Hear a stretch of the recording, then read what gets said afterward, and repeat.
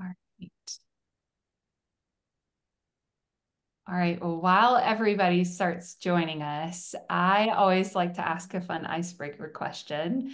And so, since we have Tracey King on with us today, and we all know that she's a fantastic leader, I'm going to ask you a question about leadership. Is that okay? Yes, here we go. What's the best piece of professional advice you've been given? Um, it's so simple. Okay. Just be the person afraid to ask questions.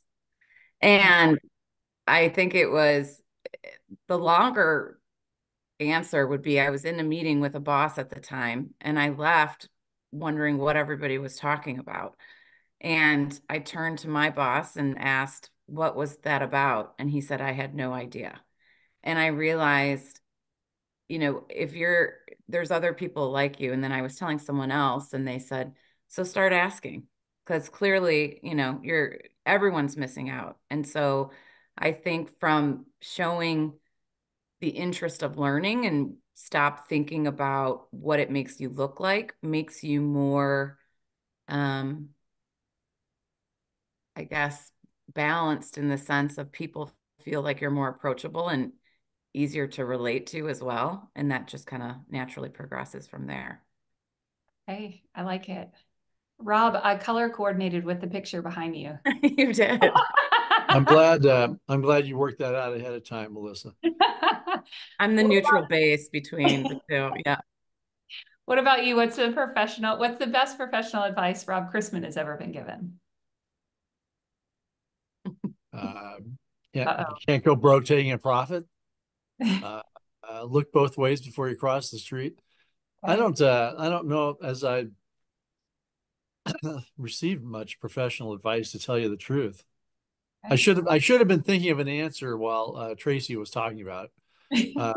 Yeah, stay away from Here. airport dogs. That's yeah, stay away from try to grab a, celebrity who's milling around here. Yeah. Um, I can't. I just do your job and mind your business. I don't know. I don't know. Right. All right. I won't put you on Tracy had a much better answer than I had. Such a leader, Rob. Such a leader. Mind your business. Keep going. the spot. I Yeah. love it. Yes. Also, don't watch the movie Cocaine Bear. That is a really good piece of advice. That will follow us forever, Rob. It will. What Melissa? What'd you say? Don't watch the movie Cocaine Bear. Oh yeah. Yeah. Words to live by. All right. Well, I'm going to go ahead and kick us off.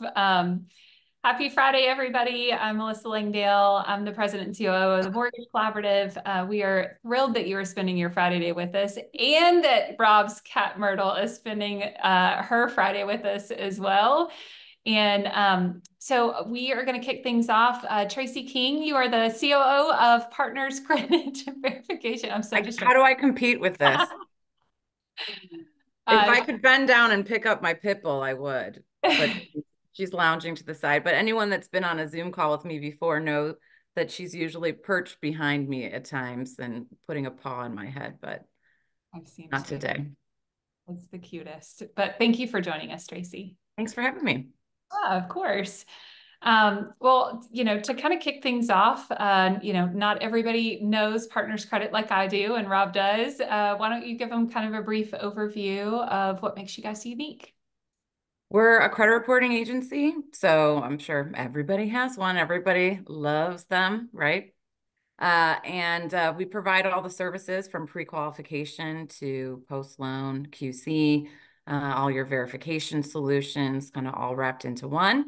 What makes us different, we like to, especially these days when we're going to be talking about today, we talk about pricing. Anyone can kind of go in and say, okay, well, what are you paying now? We'll pay it a dollar cheaper. But there's a difference between someone that sits down and talks to you and analyzes what you're doing on a quarterly, yearly, whatever you want basis and kind of understands your processes. So for me and my team, we're truly dedicated to finding out, how you're doing it, why you're doing it, and if there's alternative solutions. And then also we have our own proprietary technology. So with that, we try to offer different technology solutions as well as the market changes and development needs change. We try to get on top of that as quickly as possible. So that's my elevator pitch, as Rob would say.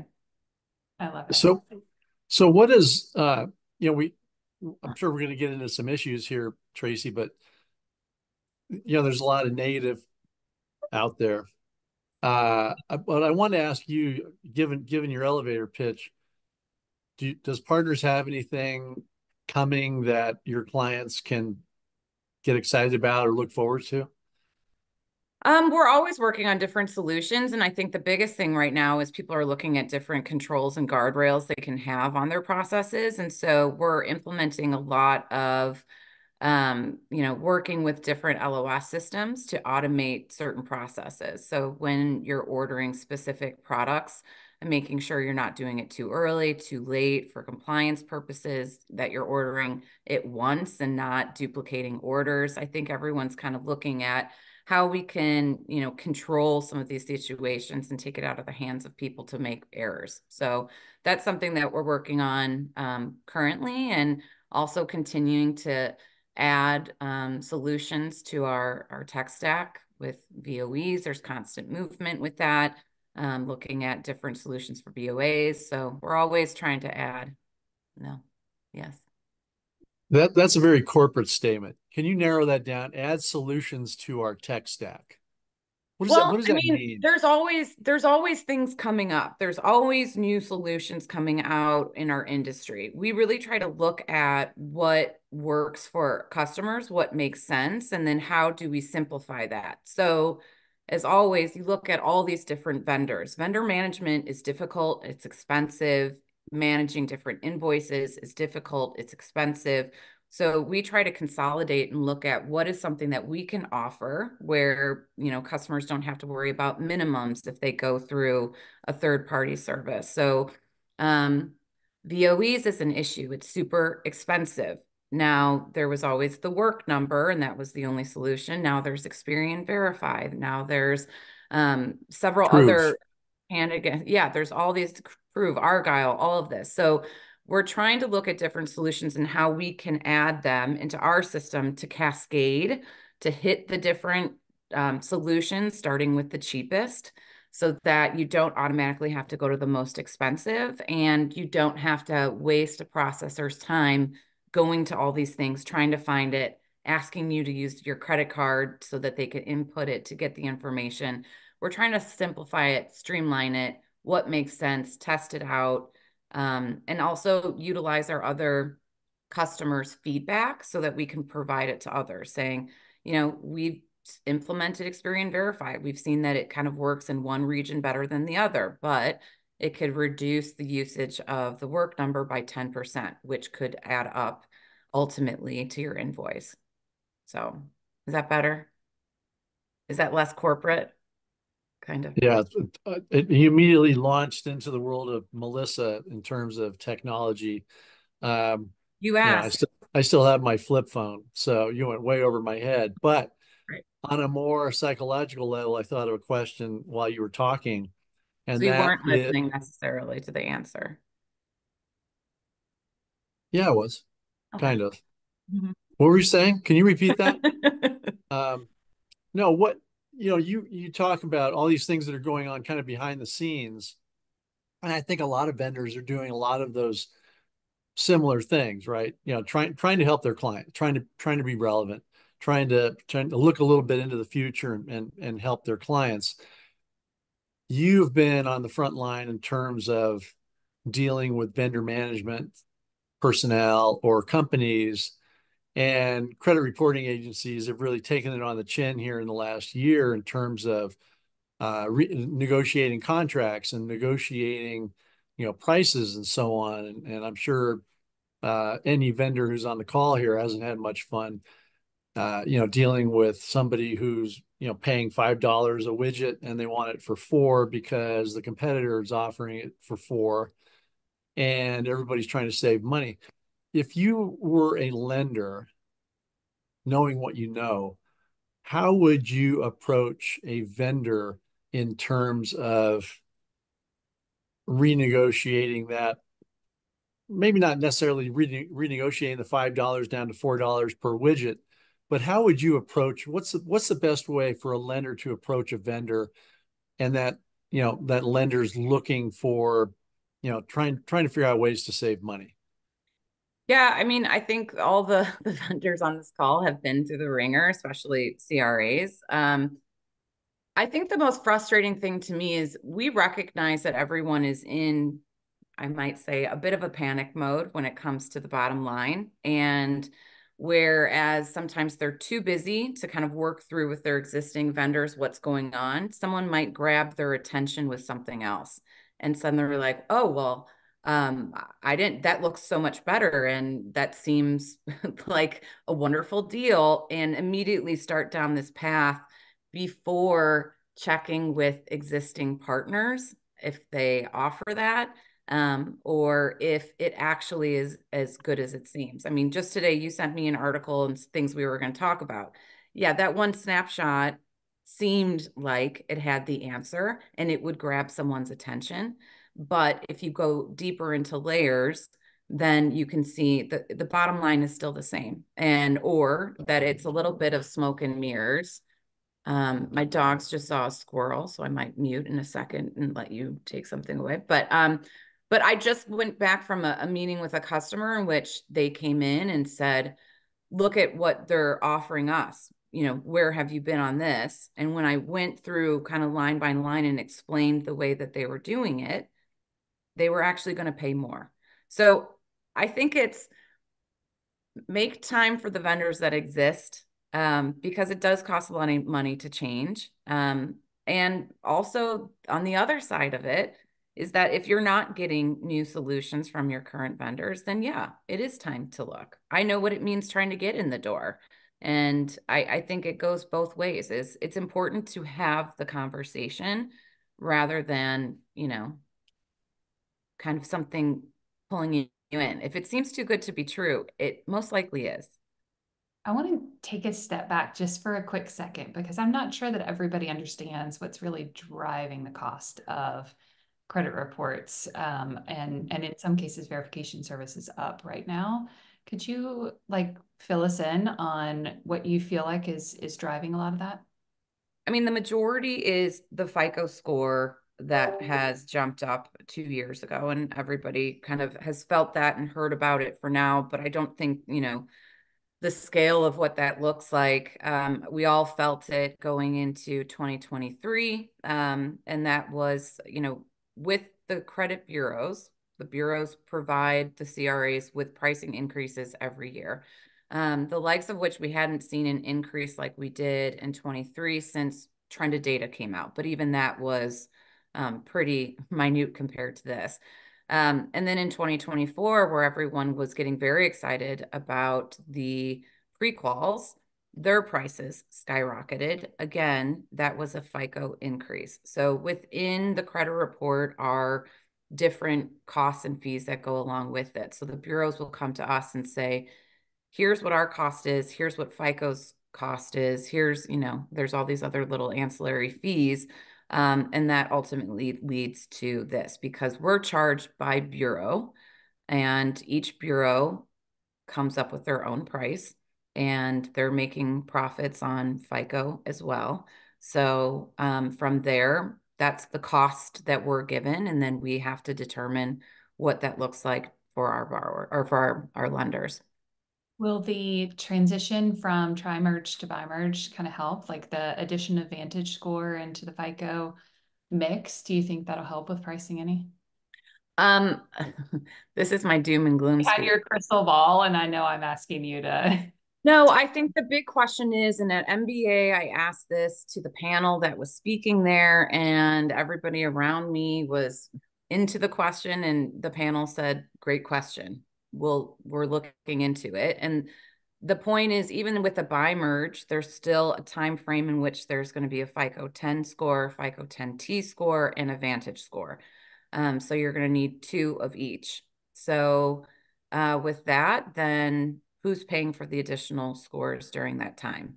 So with that, no one has said anything about what the pricing structure will look like, and that is TBD. So that's a huge question for all of us to be asking. And some might say that this huge increase might be prepping for that, where they're going to be giving both scores. And if they're going to be doing it at the same cost as they are now, maybe this is the cushion to do so. I think there's a lot of questions around the tri-merge to bi-merge transition, right? There's some HMDA related questions, and just all sorts of layers. I mean, as you think about that transition, I don't know, what makes you the most nervous? That's a really large, you could go in a bunch of different directions with that. Okay, Rob's got a different question. No. So along those lines, what I've heard, Tracey, maybe you can address this, is that the going from tri-merge to bi-merge, if I have three options, I'm gonna still run all three and use the two that's gonna give my borrower the best advantage. Is that Right. is that the case? No, because the bi-merge is optional at first. And then they do state in their handbook that if you pull all three, you still have to submit with all three. So that actually leads really greatly into Melissa's question of what my concerns are for it is the whole implementation of it.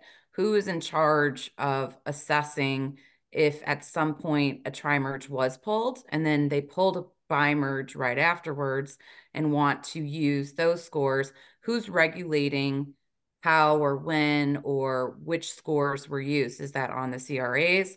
And then also, all the different pieces that have to be in place in order to make this work. The LOS system, POS systems, our system, all of this, it's so many layers. But with that, it comes with where the protection around if people are utilizing it properly. So, and the FHFA, to the uneducated, came out 2 or 3 weeks ago and said, everybody stand down for a little while. This isn't going to happen until the fourth quarter of 2025. Did I read that wrong? Well, I don't think they said stand down. I think it was a bit of this is exciting. We're moving forward. And it kind of made it seem something that it wasn't a little bit. So there's a playbook that they put out there. The first playbook said the buy merge was happening Q1 of 2024. What they said is now we're implementing and looking at all this historical data and kind of muddled all the words together to make it sound something more than it was, other than a delay to the end of Q4 2025. So there is time. I think they're kind of trying to make it seem more exciting, even though there's a delay, and keep people's interest. And I think that they're listening more and more and having more of these stakeholder meetings and trying to get people involved with. There's a there's some kind of ID. Aren't we all supposed to get some kind of government Oh, the identification? real ID. Are you talking about? Yeah. Hasn't that been delayed and delayed and delayed and delayed? Yes. Yeah. The buy And merge is the real ID of the mortgage. There you go. okay. Okay. So are you going to be called upon various talk shows around the nation, various Uh-huh. conferences to talk about this for the next 2 years? The same kind of going through the same thing? Right. I'm just going to say, stop freaking out. It's coming, but we have time. I think that's probably what it's going to be. Um, yeah, I think that it it is going to be a lot of that. And we're slow. Someone just said, why is it so resistant to change? It's, I always think about this is that we want so many things to change, but we're all guilty of being resistant to change for it. And I think everyone sees it within their own companies of trying to adopt new strategies. And you want to appease your top producers that have always done it the way that they've done it. So it's a difficult ship to move, and there's a lot of criteria. I mean, you think about we've had the same scoring model for over a decade, if not more. And so to think about shifting that and what that could do and all the technicalities around that of how it can impact the country, it's pretty huge. Well, as in any What, change, there's always questions about the full impact of it. Have we really answered every question? Have we really, thought about every scenario that could go wrong or could go different, right? By implementing this change. And I think that's what a lot of people are there's just so many questions that they don't have answers to. And Yeah, it causes trepidation. right. And I'm sorry, Rob. no. I'm just going to say, when you talk to investors and my background is capital markets, and when you get into capital markets, you're talking about foreclosures and delinquencies and problems with loan files and problems with borrowers and early payoff, whatever it might be. And but when you talk to investors now, they are looking at a trillions of dollars of mortgages that have been well underwritten and well appraised, and the borrowers have the ability to repay. Do you ever get the question, if it's not broken, why fix it? Well, I think that the way that their announcement of this, of even Vantage and what they're pushing is that this is going to reach borrowers that were unreachable previously. And that's the big sell, is that it's looking at underfunded borrowers.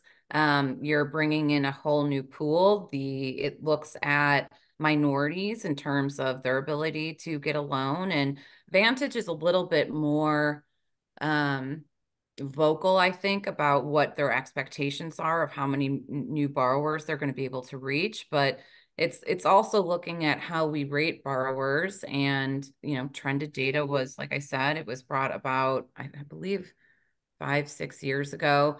And now what the new models do, both of them, is saying it's looking at that trended data and looking more at the trend of the borrower, and that it could potentially raise that borrower's score. And also it's bringing in new kind of debt in terms of landlords, utility bills, as long as they're reported to the bureaus. So that, I mean, Because it's a complicated answer, because it is supposed to reach more borrowers, but it's a different type of borrower, a different type of loan. And what do we actually have out there right now for those borrowers, which is, the never ending question about inventory and the, I know your favorite, and also, what the median house price is right now. that's exactly what I was going to ask next, or mention next, is that the cynics will say, we don't need more qualified borrowers, we need more properties and more starter homes that they can buy. Right, Because a cynic, far be it from me to put on my cynic hat, right, but they will say, unless we're building more homes, all more borrowers do, or more potential borrowers do, is bid up the price of the starter home inventory, once again moving it out of reach potentially for borrowers. But right. I'm not cynical, so I'm not going to say that out loud. No, never you. You were never cynical. And Ira brought up he asked about FHA, that they aren't on board yet, but they did make an announcement, I believe in February, saying that they are looking into the buy merge with interest. So that is, in their Yeah. He has The spent talking with them too, and both FHA, USDA, Jenny Mae has all said that they were gonna do their best to work hand in hand, and try to roll out everything at the same time for Yeah, least amount of impact on the industry. VA came up today in some of my emails regarding the NAR, not NRA, NAR settlement, and what impact, how is the VA going to react to that? Because when you look at buyers agents, commissions, and VA non-allowances, I don't know if that question has been answered yet, but yeah, all my telegraph lines have been burning up with regard to this settlement, which I think works out to about $10 per home buyer over the last, several decades. I don't know how they came up with this dollar amount, and I don't even know who's getting the money. If I bought a house in the last 20 years, do I get $15.80 from this? I Who don't has think. the answers to these things? I think there's a You're 108 supposed page to. for lenders and vendors who want to follow it. I think there's like this 108-page document that's coming out. But I think and we're really changing subjects, Tracey. So I'm sorry but we only have 4 or 5 minutes left here.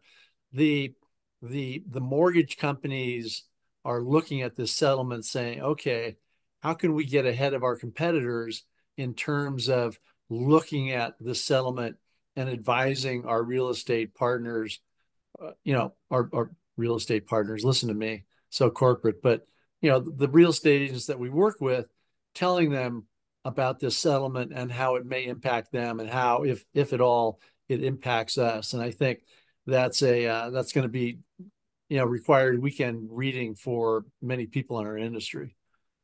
Yeah, I think there's still a lot that has to come out on it, obviously. There is, they haven't said that like buyer's agent commissions are not going to be approved at all. It just says that they can't be listed in MLS and there can't be NAR guidance around it. So I'll be interested. I mean, it's, we talked about this a second ago with inventory challenges, affordability challenges. It'll be interesting to see the impact this has on that. I mean, it's not opening up inventory if people have to, or it's not. If I don't know, it might increase the cost of home buying. Maybe the tax credit, would that offset it? Yeah, I don't know the answer. I'm not read the document, but there is a school of thought out there that says, just like we had the LO comp rule impacting loan officers and lenders, this could easily be something that directly impacts the real estate community, and they have to come up with the solutions and Right. paths to navigate this themselves. But we as an industry can be there and help educate them. But like I said, I think some lenders are looking at this as an opportunity to be a leader to their real estate agent clients and say, okay, let's figure this out together and further solidify that relationship. All right.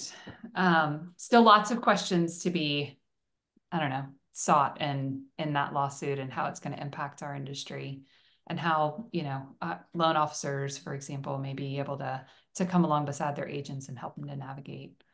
We'll Yeah. see. I bought a house in the last 20 years. I want my check for thousands of dollars. I can hardly Thousands wait. of dollars? Thousands. Okay. Did you ever changing gears entirely again, Melissa? Did you ever see that commercial with Shaun White as a loan officer? Shaun I don't, White, the skier guy, I don't know. Snowboarder. snowboarder. I knew That's it fun. involved ice. It's pretty funny. Okay. I'm gonna go look it up after this. Yeah. Do you Anyway, want to describe it to everybody else who doesn't know what it is? no, it's best to go to YouTube and I think it was a Conan O'Brien fake commercial for some loan company, and Shaun White is talking snowboarder slang and how he's going to save every borrower thousands, Oh, okay. That's where that came save from. thousands of dollars. So it's pretty funny. I thought it was my ears, but now I know it was a complete reference to something that was real. That's great. All right. Do you have one last question for Tracey? Do I? I don't know. Did anything come up in the chat that you could use? People Uh, were really excited about the real ID stuff. I think that was the highlight yes, of our there has The conversation. been a real lot. ID. It's just more Big Brother, lack of privacy. Don't get me started. Oh, here we go. All right. All Yeah. right. All right. Well, happy Friday, everybody. Happy St. Patrick's Day. And Tracey, thank you for spending some time with us this afternoon and sharing your insights into the credit world as well as the market with us. We appreciate it. And um, Angie, thank you, Angie. We are excited to see you guys again next week. We have a special rundown that is right before our conference in Louisville. David Kittle and myself are gonna be joined with Rob, and we have some fun things to discuss there. So looking forward to seeing you guys all next week. Aren't you And doing that from a golf course, Hey, Melissa? Rob, there you go. oh, there he is. She came to say hi. So That's cute. Betty. I can't do the whole, I can't pick her up all the way, but Love it. Um, maybe it might be from a golf course. We're gonna see. ooh, We're gonna, Imagine David Kittle being on a golf course. well, between the two of us. Imagine you being on a golf course. Yep. Yeah. Yep. We'll see. All right. Well, we'll surprise everybody next week. Maybe people can guess which course we're going to be at. looking All forward right. to everybody in Kentucky. Yep. All right. Well, see you guys again next week and have a good weekend. Happy St. Patrick's Day. Tracey, thanks for joining us again. Thank you Thank guys. you. Have a good All right. one. Bye, Too. everybody.